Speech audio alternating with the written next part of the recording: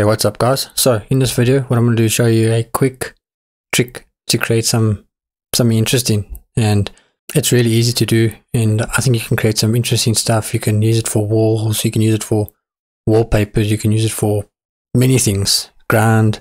So what I'm going to do is show you how to create this and then just talk a little bit about it. So let's get into it. First thing you want to do is, if you've got a default cube, don't delete it.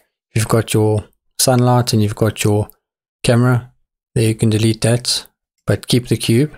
And then what you want to do is go G, just bring it our way, so out of picture, but don't delete it like I said.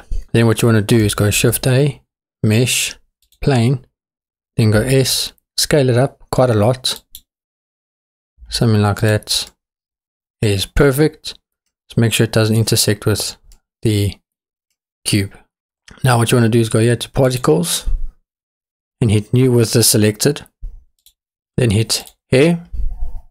Then what you want to do is change this number to about 2400, then go down to Render, then in Path select this, and then change it to Object, and then under the object over here select the cube.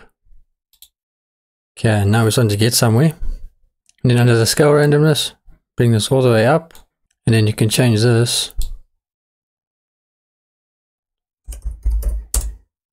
to something like that, 0.17, even you can bring it to about 0.15, looks good. And now what you want to do is zoom in.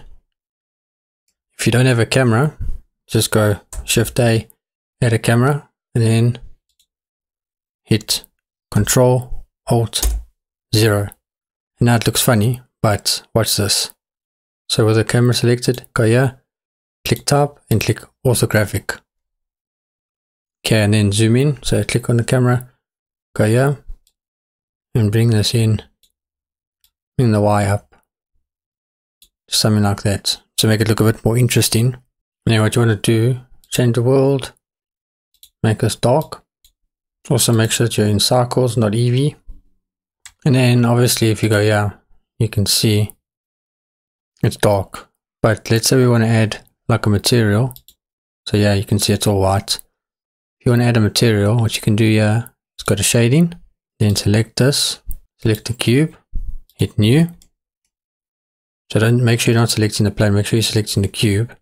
And what you want to do is bring the specular up, the roughness down, something like that, because you want it to be kind of shiny. You can see if I bring the roughness up, the shininess goes away. So you want it to be a little bit shiny, reflective.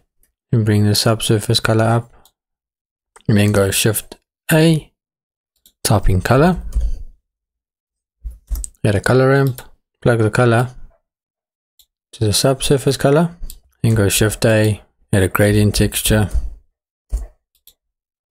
plug the color, which is a factor, then go Shift A, type in object, and then go to random and plug it into the vector, and then go plus to add another one here. And then what you can do is click this one and then change this, bring it up, make this like a light blue, select this one, make this like a light pink, and this one it's like a green. Okay, you can play around with it however you want, and then change this to ease. You're basically done. All you do is you go here, here. You can see how cool that looks. That's literally how easy it is to create something. And then let's say you want something different, so you can click on the cube. If you've got real-time materials or any kind of material, you can go with metal, boom, boom, and it creates something. Obviously this is not perfect, you can check that out.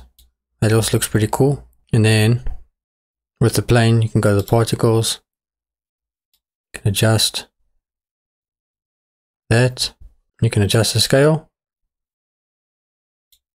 play around with it, and that is literally how easy it is to create something pretty cool. You can use this for walls, you can use this for like ground, you can use it for, it's endless. You can create something like this. Look how cool this looks.